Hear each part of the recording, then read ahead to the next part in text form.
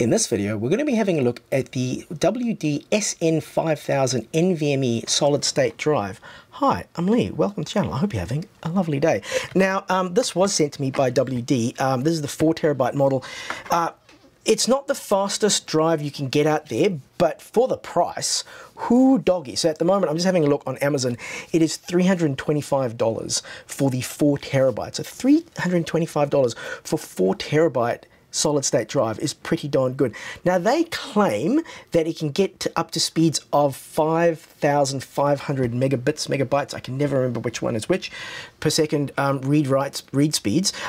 I've found my results far lower than that, but there's a caveat because this is more designed, it's designed to be placed in computers. I think you can put it in a PS5, which is kind of cool to get that much storage on there. And obviously you can have it in external cases. Now, interestingly enough, I actually had different results depending on which case I had it in, and I'll get onto cases and stuff. I can probably do that in a different video.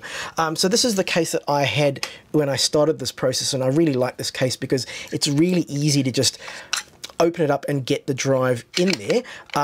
But with that case, the fastest speed I was getting was about 1400 write and about just under 1500 read. So that's what I was getting off of the Sabrent.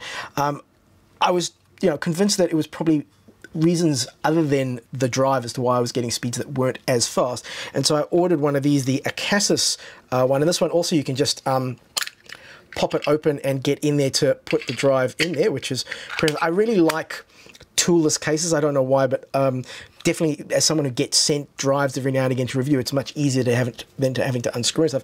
And in this case, with the exact same computer, the exact same test, the exact same cable, I was getting 2700 read and about 2700 write. So not double, but close to double in terms of speeds results.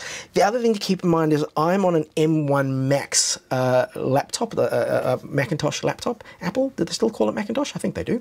And unfortunately, I think I've read that with these laptops, I am somewhat limited in terms of how much speed I can actually get out of an external drive for testing. So just the fact that I was getting 2700 on both, I think that was really, really good.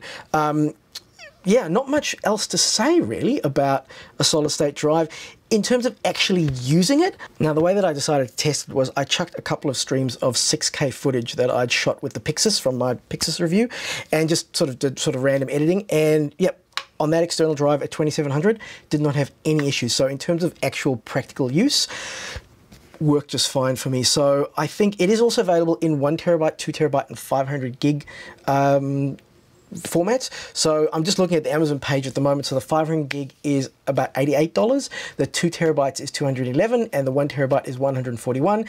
And yet at the moment, so normally it's $351, but at the moment, today is the 28th of March, 2025, it is $325.57 on Amazon, which I think for 4TB SSD with those kind of speeds is pretty good price. So yeah, my experience has been pretty good with it. If you're interested, go have a look, and I'll catch you in the next one. Safe and happy, whatever it is you're doing.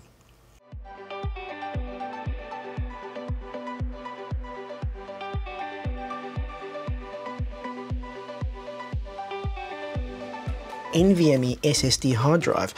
Hard drive, do we even call this? It's not really a hard drive anymore, it's a solid state drive, sorry. Okay, let's try that again. In this video, we're going to be having a look at the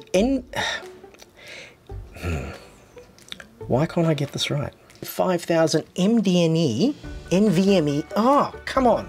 Solid state hard drive. Hard drive, it's not a hard drive, solid state drive, it's just a solid state drive. It's just a solid state drive, just go with that. In this video, we're having a look at the WD SN, for heaven's sakes, get it right. You forgot to say like and subscribe, but I mean, come on, if you're watching a YouTube video and you're not expecting to be liked and subscribed, well, like and subscribe, so.